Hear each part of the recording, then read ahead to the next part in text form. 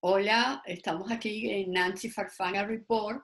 En esta oportunidad estamos con el artista venezolano Manuel Eduardo González, quien explora diversas connotaciones de la idea del paisaje.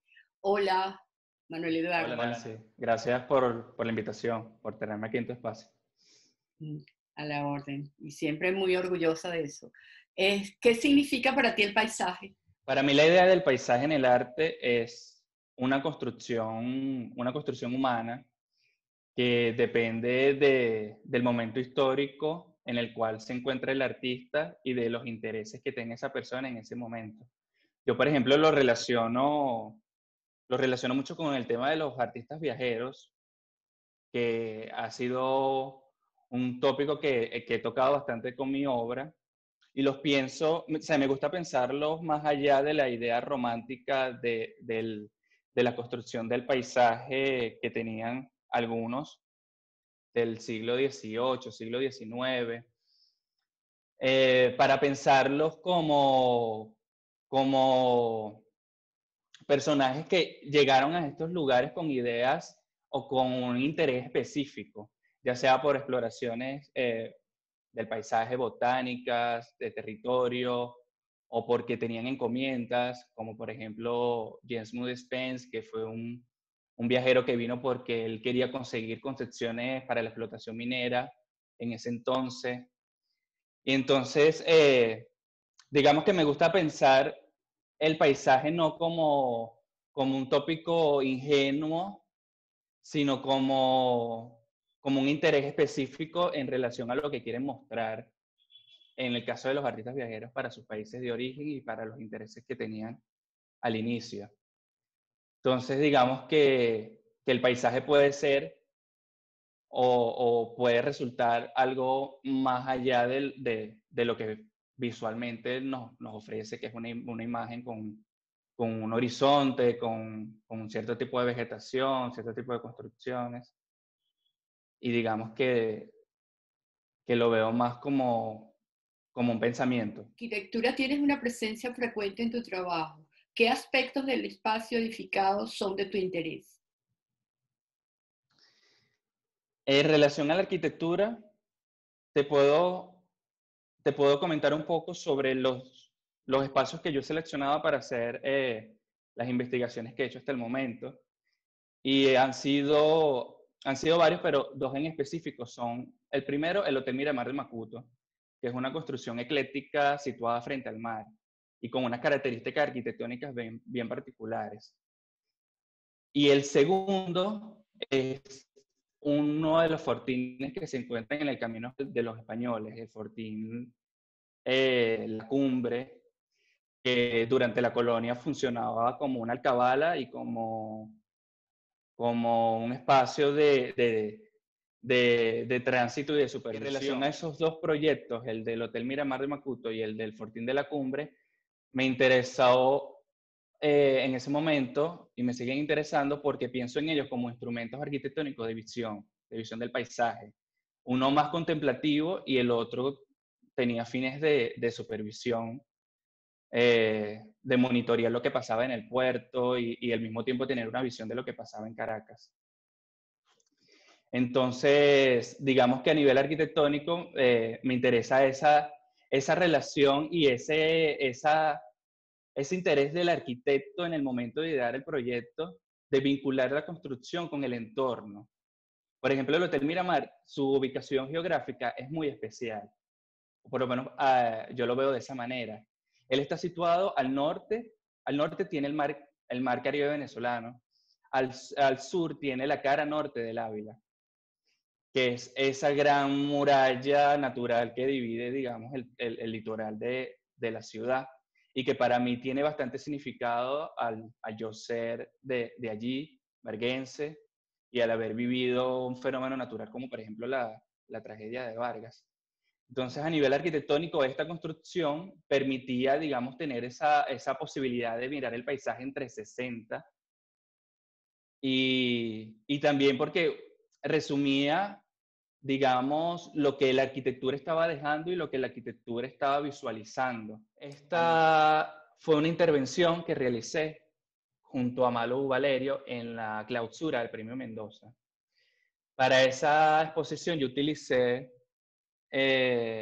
digamos que diferentes datos de mi investigación con el Hotel Miramar y estuvo enfocada específicamente en el mirador, que es ese mural que ya vimos anteriormente. Para esta instalación estaba, digamos, todavía en pie el mirador, que es la silueta que vemos al fondo, y la acción consistía en borrarla, como un poco para simular o para recrear esa acción del tiempo y del abandono y el desgano con la acción humana al desaparecerla.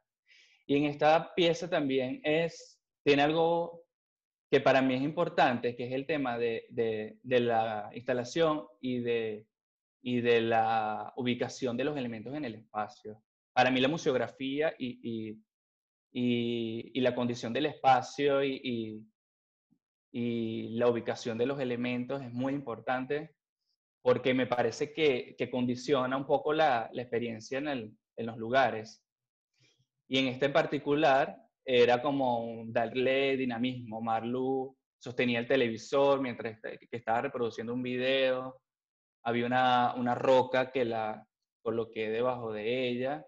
Y bueno, se sitúa la escalera y empieza la acción de borrado, que duró como 20 minutos más o menos.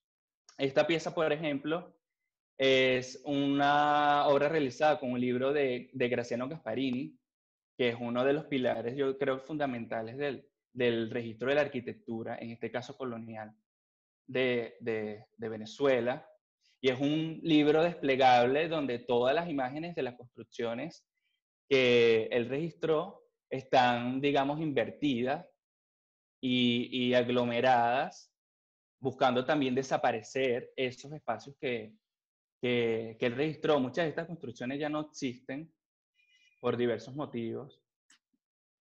Y me interesa eso, me interesa ver cómo los espacios cambian en el tiempo y en especialmente estos dos, lo del Hotel Miramar y el Fortín de la Cumbre, porque han pasado por diferentes periodos hasta llegar al actual donde están totalmente abandonados. Este, por ejemplo, es un mural que yo hice para una exposición que se llamó Tropical Moderno en la Galería Espacio Cero, en donde yo hice una ampliación del mirador, que digamos que para mí el Hotel Miramar lo resume ese espacio, el mirador, que era el lugar que estaba en la parte superior, en la cúpula, con las torres arriba, y donde la gente subía para mirar el mar, que tiene que ver un poco con la tipología y el tipo de construcción a nivel, digamos, en todos los lugares donde se encuentra. Siempre están ubicadas frente al mar. Y este espacio yo lo registré en diferentes momentos. El proyecto del Hotel Miramar lo comencé en el 2013 y lo he ido, digamos, nutriendo con el ¿Qué tiempo. relación encuentras entre las nociones de migración y memoria? Eh, estos dos temas yo los conecto, digamos que con esos testimonios de esos artistas viajeros. O sea, los artistas viajeros no solo crearon imágenes visuales, sino crearon un gran acervo de anotaciones y de diarios que muchas veces para mí son incluso más importantes que las imágenes, porque se reflejan ahí, digamos, más sus intereses. Por ejemplo, en estas imágenes que estamos viendo, son los fotogramas de un video que yo hice el año pasado que se llama La llegada inconclusa, en donde invité a 43 venezolanos residenciados en diferentes partes del mundo, parte de la diáspora. Los invité a leer el relato de viaje de este viajero que te comenté anteriormente, Jesmo Spence. Entonces, están narrando todo el traslado desde que sales desde Inglaterra hasta que llegan hasta La Guaira. Y es bastante peculiar y interesante para mí porque yo creo que ellos se conectaron un poco con su experiencia personal mientras leían el texto. Y también es un texto que ofrece muchos detalles. A mí también me interesó porque es un texto que ofrece muchos detalles del momento histórico que se consigue, en donde se encontraba Venezuela. ¿Sabes? Venezuela estaba saliendo en ese momento de una guerra civil, eso fue en 1871. Y mucho de lo que narra ese viajero al llegar a Venezuela son escenarios parecidos a los actuales. Y por ese lado me interesa, digamos, conectar estos dos momentos. También era una obra donde me interesaba, digamos, simbólicamente ofrecerle a ellos como una posibilidad de retorno. Y además explorar también esa visión poética del traslado por mar, que era la manera en que se hacía en ese momento, y también en enfocar, digamos, lo que para mí es ese mar que yo como varguense siempre crecí viéndolo al frente, y que antes era una posibilidad de esparcimiento, de distracción, y que ahorita lo veo, digamos, como ese espacio de la salida, de la necesidad de salir. Es como ver el horizonte y desear cómo traspasarlo o pensar que hay más allá. Gracias, Manuel Eduardo, por acompañarnos y un saludo. Gracias a ti por esta conversación.